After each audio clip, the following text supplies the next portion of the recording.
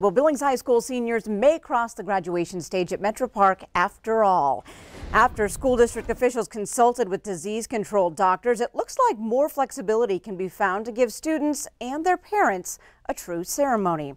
Now, the plan is not entirely nailed down, but we do know fewer spectators will be allowed this year. Q2's Mitch Laggy brings us the details. At the school board meeting Monday night, Billings School District 2 Superintendent Greg Upham said that he reached out to Billings Clinic's disease control team to see if different accommodations could be made for high school graduation. Upham said the total number of people that will be allowed inside the ceremony is undetermined right now. That number will depend on how safely people can flow through the First Interstate Arena while maintaining social distance. The time it takes to sanitize surfaces between ceremonies is also a consideration for attendance numbers.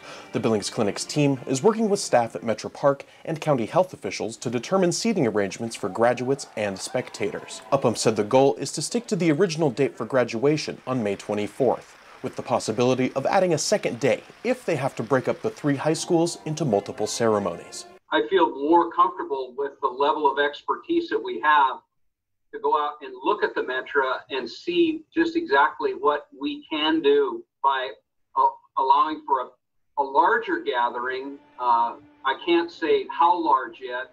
They want to look at the facility to see, what type of organization that we can put together to ensure the social distancing and maintain safety. And the plan for graduation is still flexible. Upham said that if COVID-19 cases start to rise in Yellowstone County, the ceremony could become more limited. In Billings, Mitch Laggy, MTN News. All right, thanks so much, Mitch. Now, there are about 400 students in each graduating class at the three Billings high schools. If students would like to opt out of the Metro ceremony, please contact your school principal.